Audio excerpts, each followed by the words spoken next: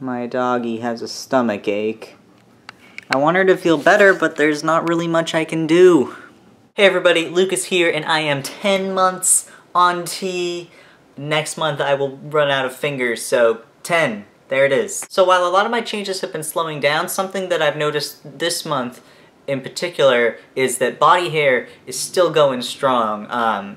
Particularly like on my stomach, I just continually, a steady pace, just like playing the long con, just darker and darker, more and more like hairs on like my stomach. But also now the peach fuzz that I've always had on my chest is becoming more darker and thicker, which is fine, but it's also made me a little bit dysphoric because it's made me like pay attention to my boobs a lot more, which is like, so that, yeah, that too. I'm just kind of looking at my Adam's apple right now. I think it's becoming more prominent. Can you guys see that? That little bloop? Bloop.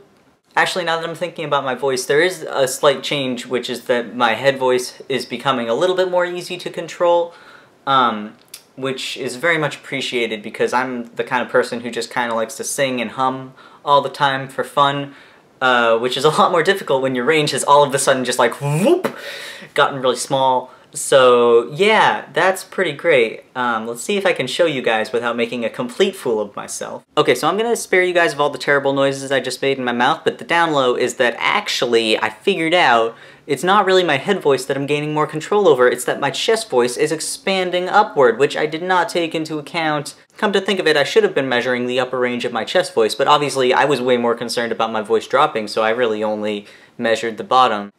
Oh, let me show you guys this thing that I got. Look, there's a driver's license, and it has my name on it. This is just a temporary one, which is why it looks crappy, but, yeah, I'm just getting all that stuff done. Oh my goodness, it's been like errands out the wazoo, ever since I got my court order name changed, because they make you do all this other stuff afterwards. So I've had to go to the DMV, and I've had to go to the Social Security office, and I've had to go get a new birth certificate. I had to get a new birth certificate. I didn't even want to get a new birth certificate, but they made me. And I have to get a new passport, and I already told my bank, but I have to still tell my insurance. So there's like a whole bunch of stuff that I'm slowly chipping away at, piece by piece. Alright, that's all for now. I hope you guys are having a wonderful day, and I will see you next time. Bye! So, 10. There it is. I did like a boob squeeze thing with my hands. And, okay.